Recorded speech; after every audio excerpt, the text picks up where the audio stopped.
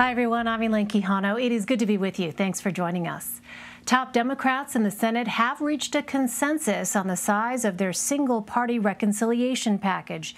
Now comes potentially the harder part, selling it to the rest of their party. The $3.5 trillion proposal is separate from the bipartisan infrastructure deal. This one includes spending for Democratic priorities like child care and climate change.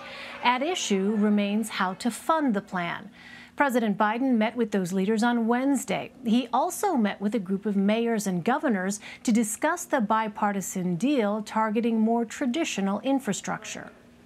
There are no Democratic roads or Republican bridges, but there are families in need of shorter commute times, safer commutes. Kids need to be able to drink clean drinking water. It doesn't have lead in it. And communities need to have reliable transit systems. And we have a chance to solve these problems, a bipartisan chance to solve these problems, create millions of jobs, literally, not $7 an hour jobs, even $15 an hour jobs, but jobs at prevailing wages making $46, $50 an hour with benefits. Meanwhile, the White House is taking steps to reassure the world it will not leave behind those who helped the U.S. during the 20-year war in Afghanistan. Here is White House Press Secretary Jen Psaki earlier. We are launching what we are calling Operation Allies Refuge to support relocation flights for interested and eligible Afghan nationals and their families who have supported the United States and our partners in Afghanistan and are in the SIV application pipeline. In terms of the specific numbers, I'm not going to be able to provide those to you for operational and security reasons, but I can confirm that flights out of Afghanistan for SIV applicants who are already in the pipeline will begin in the last week of July and will continue. And our objective is to get individuals who are eligible relocated out of the country in advance of the withdrawal of troops at the end of August. Meantime, the House Select Committee to investigate the January 6th Capitol attack will hold its first hearing on July 27th. It remains to be seen if Minority Leader Kevin McCarthy will assign any Republicans to the investigation led by Democrats. For more, let's bring in Natalie Brand, Josh Kraushaar, and Kadia Goba. Natalie covers Capitol Hill and the White House for CBS News. Josh is the National Journal's senior national political columnist. He writes the weekly Against the Grain column. And Kadia is a political reporter for BuzzFeed News. Welcome. It's good to have you all. Natalie, let me begin with you. Democrats are pushing a $3.5 trillion top line for their reconciliation package. That's a big sum, but a lot less than what progressives were actually hoping for. What kind of spending for social programs is included? Hi, Elaine. Good to be with you. We know that Senator Bernie Sanders, as you referenced, he wanted something a lot bigger, around $6 trillion. So late Tuesday night, we got word that this new deal was reached with a price tag of around $3.5 trillion, focused on what the administration and also Senate Democrats have called human infrastructure. That's investments in child care, the expanded tax credit that the President has been talking about, and also a large focus on climate initiatives. Senate Democrats released a list of top-line proposals in about a one-page piece of paper, but at this point we're waiting to see a lot more details of what exactly each measure entails. But we know that what's in it largely echoes what President Biden has talked about in the administration's American Families Plan. And this is really now taking the shape of this Senate Democratic budget proposal, which they aim to pass through reconciliation, that procedural tool which would not require Republican support. But in order to get it done that way, they recognize they cannot afford to lose a single Senate Democratic vote in this 50-50 Senate.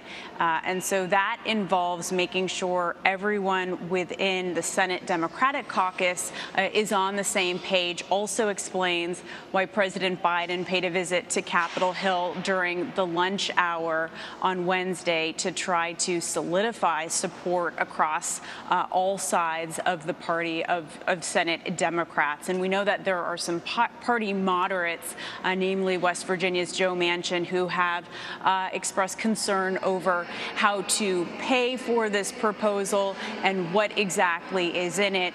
So, unified Democratic support is not 100% guaranteed at this point, and it also comes while there's this separate bipartisan physical infrastructure bill that you mentioned that is still in the final negotiation phase in terms of trying to come up with a legislative text.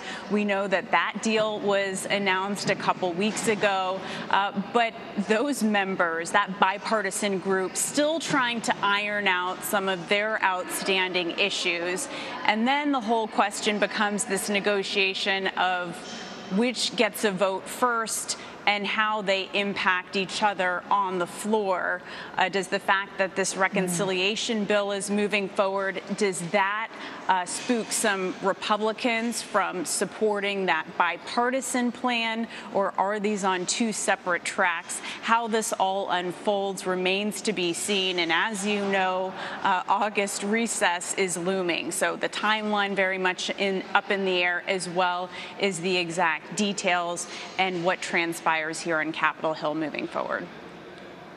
Yeah, so many variables to consider. But Kadia, on that bipartisan infrastructure deal, so President Biden is also trying to sell it to a group of mayors and governors. Tell us what is happening at that meeting.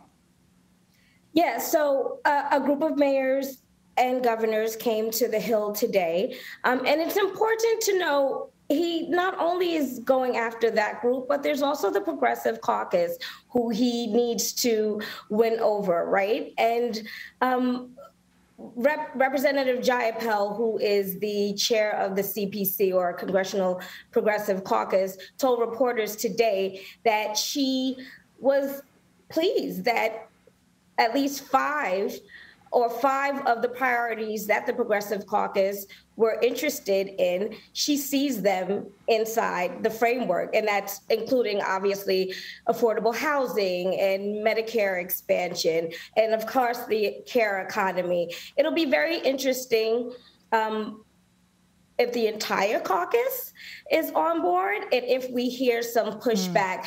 Of course, she was very clear to make the point that she needs more details, obviously, to give it a 100% stamp. But I think that's quite an interesting that she was backing it so quickly after it was introduced today.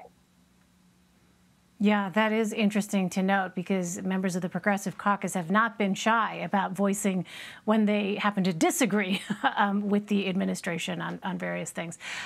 Josh, I want to turn to some of your reporting, because you've been looking at polling from a Democratic firm which finds that crime for the first time is outranking the pandemic as the top issue for voters. What else do those results say about how Americans actually see this issue?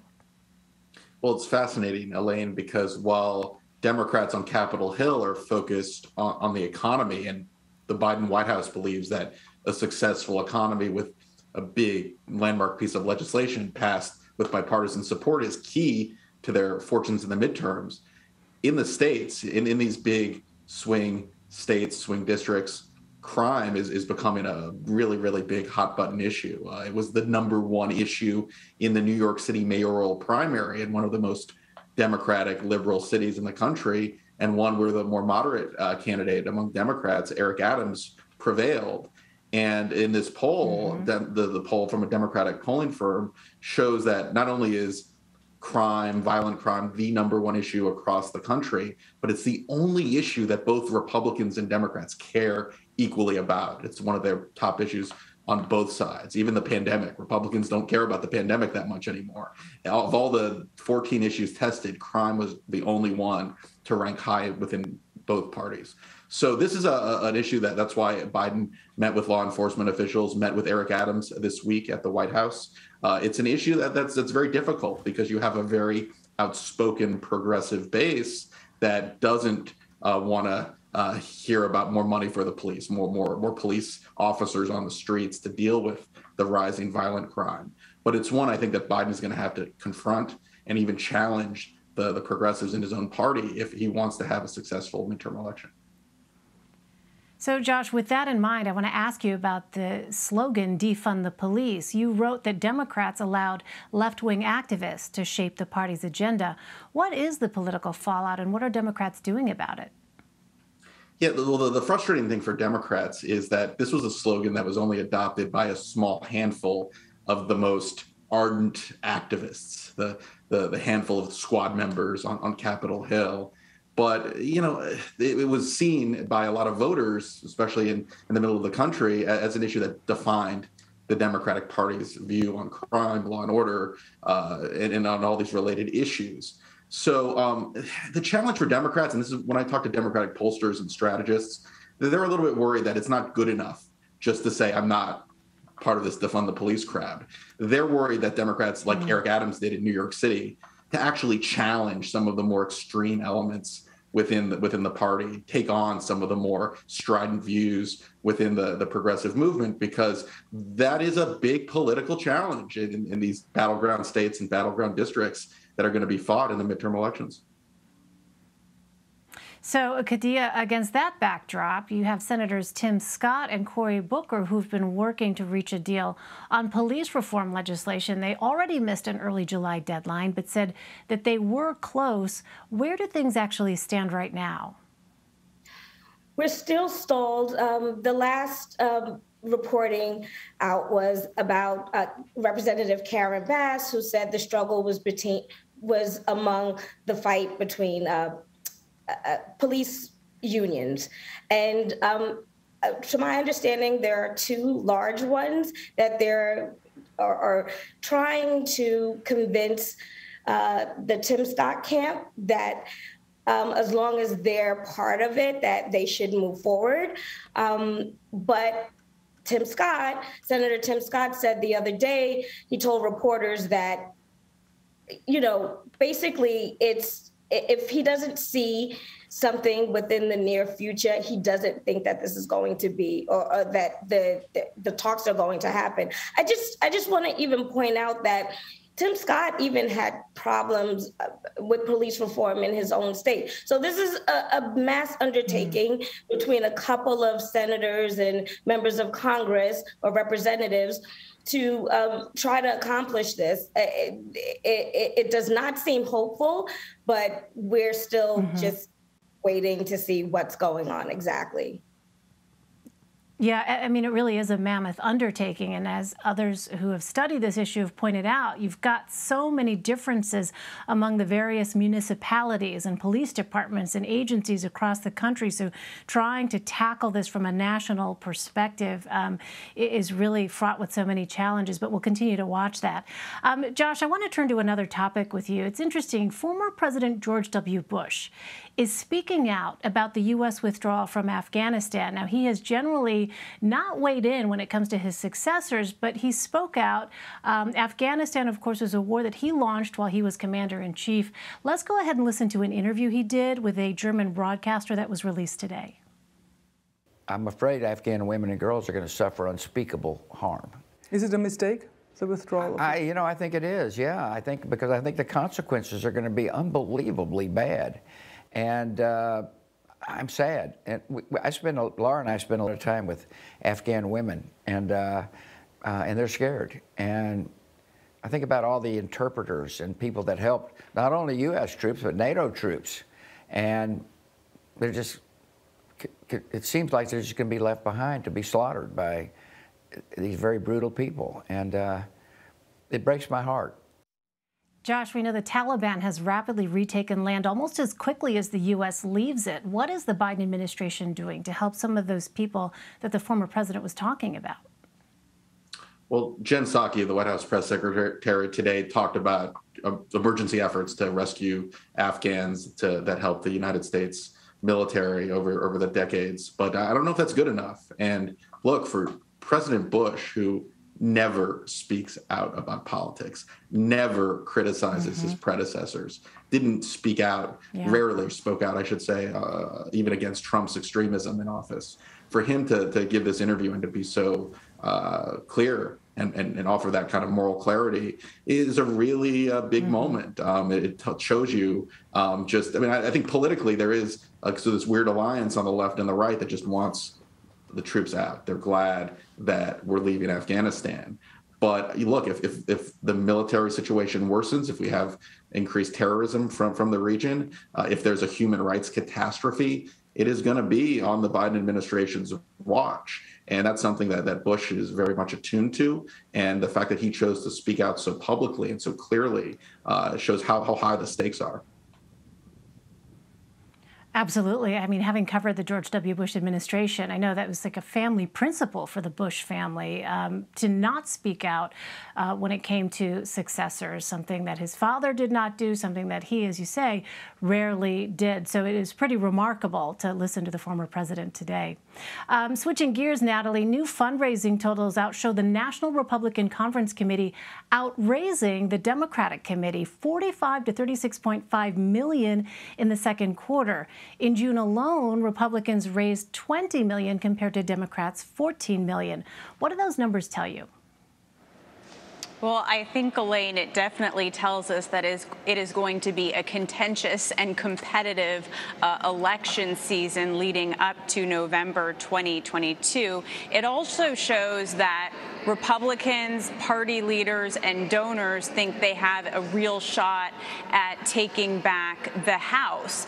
And I think we're going to see them especially target those swing districts and any Democratic members who perhaps flipped seats in 2018 who are now perceived as potentially vulnerable. I think we're going to see a big play for some of those districts, especially after House Republicans started to make some gains in 2020 and narrow the margin in the House, the balance of power, which is a very slim Democratic majority. So I definitely think that that's where the focus will be leading into next year.